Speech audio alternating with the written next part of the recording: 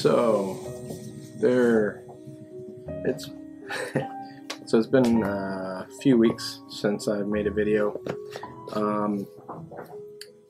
Everything's fine, it's just winter, and basically once we get back into the riding season and everything, there's going to be a bunch more videos. I'm coming up with new ideas all the time of stuff that I can do, stuff that I think would be really cool to do, different trips, things like that. So once we get back into that season, I promise we're going to get back on the bike, we're going to do some traveling, and we'll have some pretty cool videos.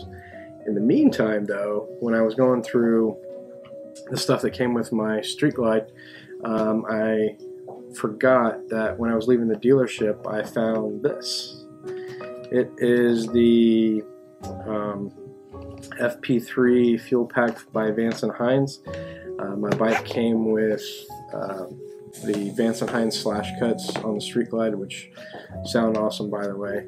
And what a fuel pack does, let me pull this out of the box here.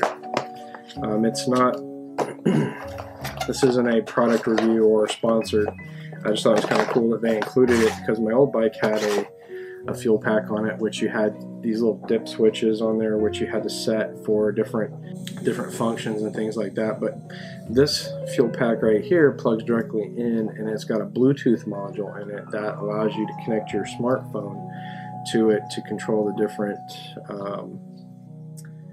different fuel settings. So yeah, I thought that was pretty cool. Once we get back, it comes with the installation guide and everything. You just basically register it by the serial number that's on here.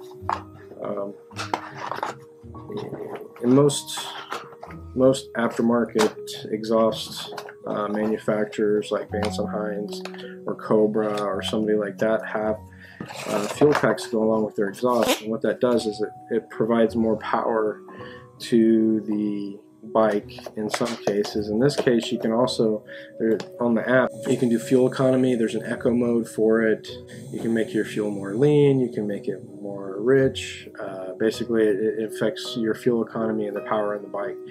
I don't know like how much you know about that kind of stuff, but when I showed him this before I left the dealership, this is Ozark Harley in Missouri, by the way. When I showed them this when I left the dealership, they were like, "Yep, it's yours. It goes with the bike." So, thanks, Ozark. That was pretty cool. Matter of fact, they've sent me a whole bunch of stuff since then. They sent me a Christmas card. I got a plaque with a picture of my bike and stuff on it. They're really, really decent dealership to work with. The FP3 on RevZilla is going for about 400 bucks, it looks like. JP Cycles 300. There's just different models and things like that for there, but it seems right to float right around $400. When I looked last night though, it was about $600 to $700 for it. But they do have some pretty cool features that go along with that.